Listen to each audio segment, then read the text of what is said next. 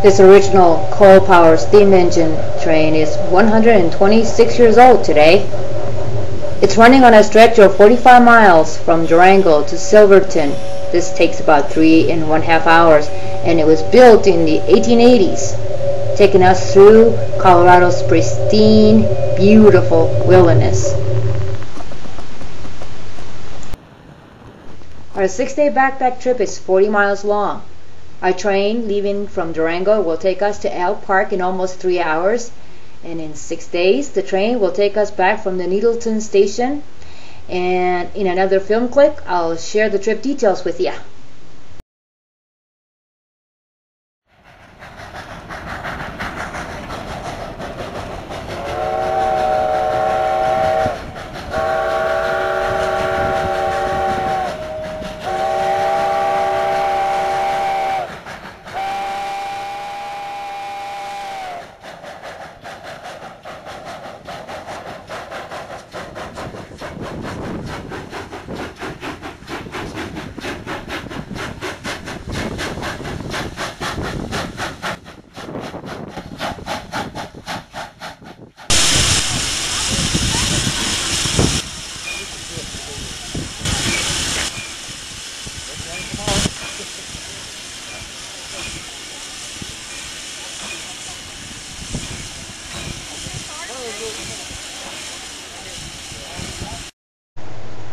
After visiting the town of Silverton, we went to Durango, and the next morning we took the train, and we rode through the old part of town first, and then it takes you through the nearby countryside, and after that you end up going through the Animas Valley, riding along the Animas River.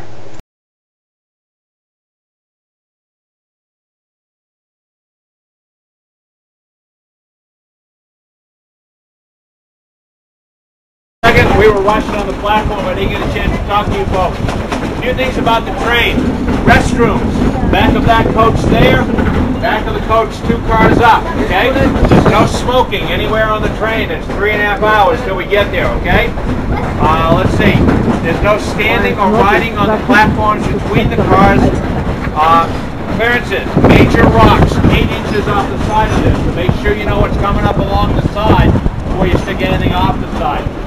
Finally, if you've got little ones, make sure you hang on to them if they go out of this car. Okay? I'll be around throughout the day to answer any questions you may have. Welcome aboard. All right. Thank you.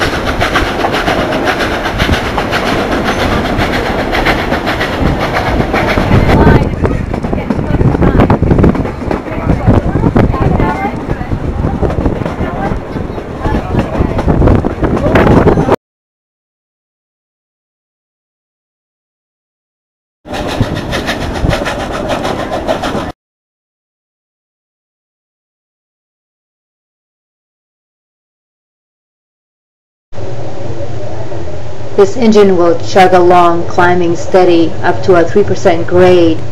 It's over 9,000 feet altitude in this area, and this little engine has to do it all.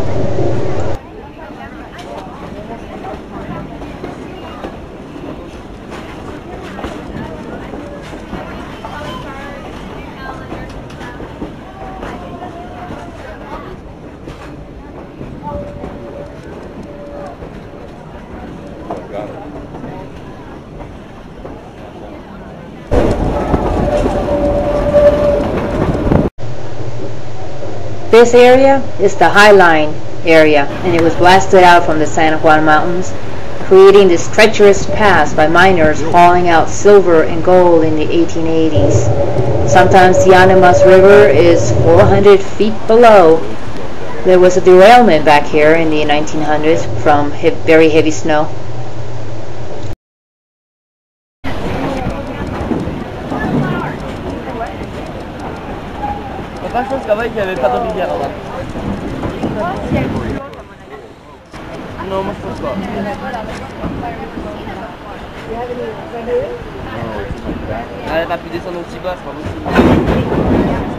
Well, you got it coming back.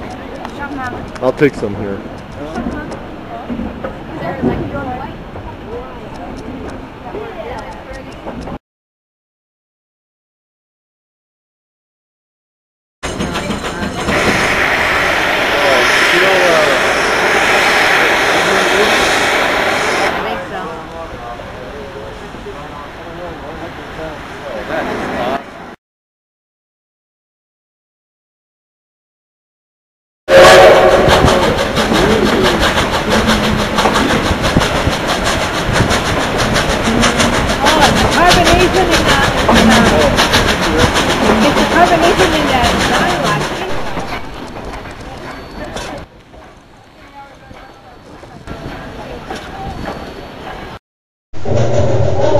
pass through the Needleton Mountains, as well as passing through the Needleton Station where we'll end our trip.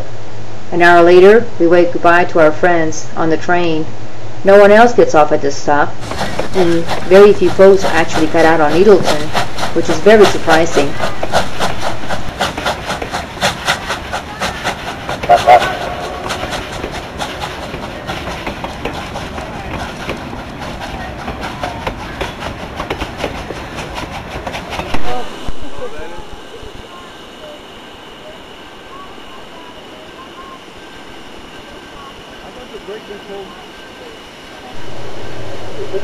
Six days later, the last train of the day is heading back to Durango. We catch it with just 5 minutes to spare at 4:30.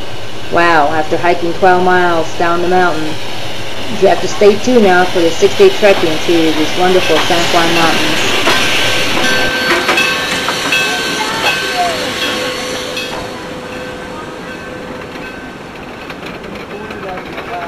Nobody gets